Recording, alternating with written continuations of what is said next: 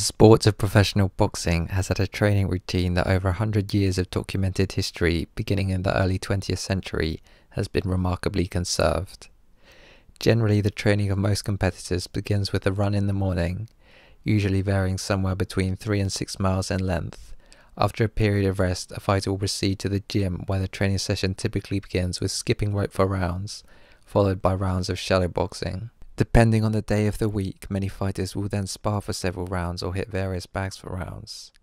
Rounds on the mitts may also be included before moving on to calisthenics, typically ending the session with several sets of sit-ups. One of the reasons the training has remained so constant is that attempts to overhaul the old-fashioned training routine have achieved a mixed level of success. For instance, in preparation for his title defence against Riddick Bowe, having embraced all manner of sports science, Evander Holyfield's trainers bragged that he was the best conditioned athlete in boxing. His handlers call him the best conditioned athlete in the world. He'll have to be to make it out of this. Yet going into the latter rounds of their first bout, it was Bowe who had followed the traditional methods, by all accounts with less brio and dedication than the Holyfield, who appeared the fresher man. It was really Bowe's superior conditioning which won him the title in the later rounds. More recently, Conor McGregor used a training routine that would be considered unorthodox by old-school boxing standards in preparation for his bout with Floyd Mayweather. After spending £300,000 on his training camp, he was predicted by some to shake up the boxing world with his innovative scientific training routine. No, I'm not showing you anything before the fight. You don't know what an MMA guy brings to the boxing table. We're the element of surprise. Mayweather, in contrast, followed the old-school routine, albeit in the opposite order, with him heading to the gym first and going running in the evening. I run between, it varies, 5 to 7 miles, 5 to 8 miles. In the fight itself, it was McGregor who gassed, looking completely exhausted by the 10th round. The triumphs of the old-school training routine are not limited to the issue of endurance. There are many cases that can be found online of athletes from strength and power sports finding their athletic feats have a weak transfer to the boxing ring. For instance, on this occasion, novice recreational boxer Max Ortiz made short work of pro powerlifter Sean Lee. One of the latest boxers to embrace sports science is Kell Brook, who worked for at least 5 years with a team at Sheffield Hallam University in the UK. Off the back of their work with the boxer, they wrote this paper, Strength and Conditioning for Professional Boxing, Recommendations for Physical Preparation. I am going to go through this paper. It should be noticed, it is not 100% confirmed that this is exactly the training routine that Kell Brook followed. However, outside of any personal injury issues or perhaps muscle imbalances, it will be safe to assume that this is the routine Brook followed, especially as from the title, the set and rep ranges are targeted to the professional level. To get into the cardiovascular aspect of training, this paper cites a study which modelled an amateur boxing bout as best they could. From their study, they estimated that in amateur boxing, 77%, 19% and 4% of energy was derived from aerobic, phosphocreatine and anaerobic glycolysis pathways respectively. So a primary goal of this training plan was to target the aerobic system. So the first training phase that Brook likely went through, as recommended by Sheffield Hallam University for 3 weeks, was 30 seconds of all-out maximum sprints, followed by 3 minutes and 30 seconds recovery. This was repeated 2 to 4 times per week. The goal of this training was to improve the power in the legs and improve the aerobic and anaerobic system. The next phase Brook went through, which lasted from weeks 8 to 3 of his training camp, is probably more similar to old school boxing road work. Runs lasting 4 to 8 minutes at 85 to 90% of the maximum heart rate with 2 to 4 minutes of passive recovery for 4 to 6 repetitions. This was repeated 2 to 4 sessions per week from 9 to 6 weeks out, and then 1 to 2 times per week from weeks 6 to 3 out. So taking these guidelines at their maximum duration, this would be 6 repetitions of 8 minutes running with 6 sessions of 4 minutes off in between rounds. This would represent a 1 hour 12 minutes workout. Taking the recommendations at the lower end of the estimate, it would represent 4 rounds of 4 repetitions with 2 minutes recovery in between rounds. This would represent a 24-minute workout. From 2 weeks out, the team at Sheffield Hallam recommend a taper of 20 seconds all-out running with 10 seconds off for recovery. They recommend doing 4 to 8 repetitions of this of 1 to 2 sets with 5 minutes off recovery between sets. They recommend doing this 1 to 2 sessions per week. Presumably the final session will be done about a week before competition. The next aspect of training to consider is the speed, strength and power aspect of training. There are a couple of ways of looking at power in sports science. One way of thinking about it is power is equal to force times velocity. Another way of looking at it is power is equal to mass times acceleration. In this paper, a major aspect of improving power is by improving what is referred to as effective mass. This is a way of improving the bracing effect of the fists and the torso when it comes into contact with the opponent, therefore making sure the target, such as the opponent's head or body, accelerates away from the fists rather than the fists accelerating away from the target. One of the references that the paper cites details the challenge of increasing this effective mass whilst also optimizing the acceleration/velocity end of the spectrum.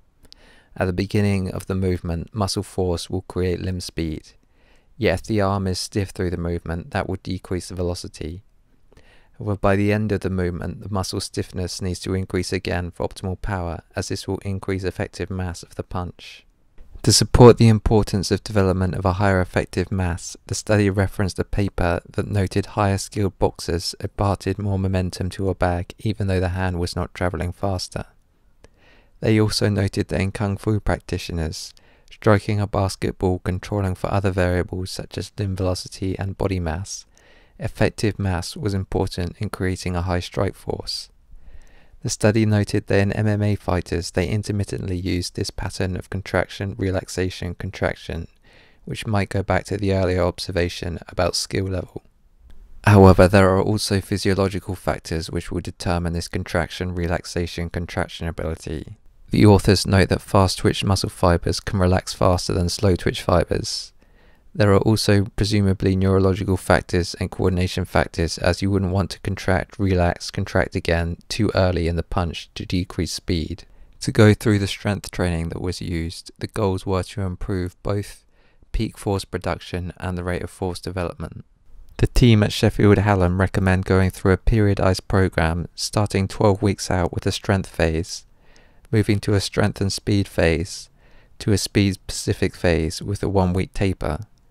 The paper doesn't expand in detail on Brook's boxing training, as this was presumably left to his boxing trainers. It will be fair to say that most of the traditional boxing training, such as heavy bag training and sparring, would come under the speed endurance category. So going through the exercise selection, the first exercise they recommend are eagles, a type of dynamic stretch which they recommend doing at each phase of the warm-up. The next exercise that they recommend doing is a Spider-Man and twist, which they recommend doing for the full first 8 weeks. For the last 3 weeks, they recommend picking up the pace earlier in the workout with a lunge and dumbbell sweep. Moving on to a lunge with a twist in the first 8-week phase to a lunge and a medicine ball wood chop in the final 4-week phase. Next, they recommend doing a glute bridge and a glute bridge variation of the strength and the strength/speed phases of training. The next exercises are the Palloff press moving to a rotational plank. These are core stability anti-rotation exercises which are presumably designed to increase the bracing force and effective mass, which was referenced to earlier. The final exercise is an overhead squat, which was only done in the first 4-week phase. From the table, the next section of training was aimed at improving the rate of force development. Looking at the exercise selection, there is a mixture of power training and plyometric exercises. The first phase of training involves counter movement jumps for 4 weeks. The next 4-week phase of training involves 4 weeks of drop jumps, considered by many to be the most surprisingly intense type of plyometric training. For the final 3 weeks, they recommend moving to medicine ball, wood chop wall throws.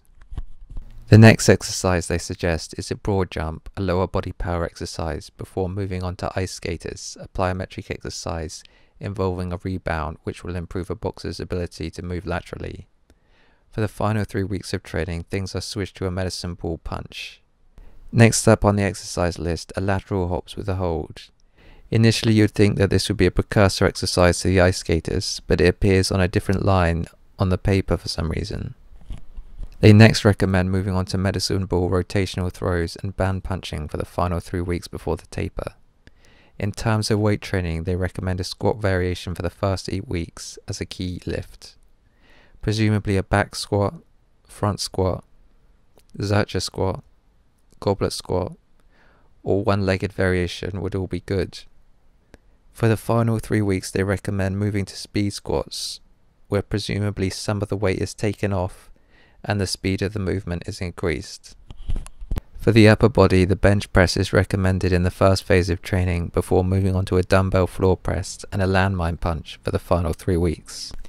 Various assistance exercises are also recommended, pull-ups, kettlebell swings, and others. So in closing, the paper acknowledges that research regarding the physical preparation of professional boxers is limited. It is unlikely that at this point in the history of the sport, the training is going to be turned on its head. However, this routine does offer slight innovations in terms of dynamic stretching over static stretching, interval training over steady-state cardio, whole body multi-joint strength training, power training, and plyometrics. Many of the references backing these innovations are based on findings in other sports, or in sports that are thought to closely resemble boxing such as MMA, so it remains to be seen if they are all the most effective use of time in training. On this note, I will conclude my video, and if you like this video, then why not check out my video, 6 Ways to Improve Brain Health in Contact Sports Athletes.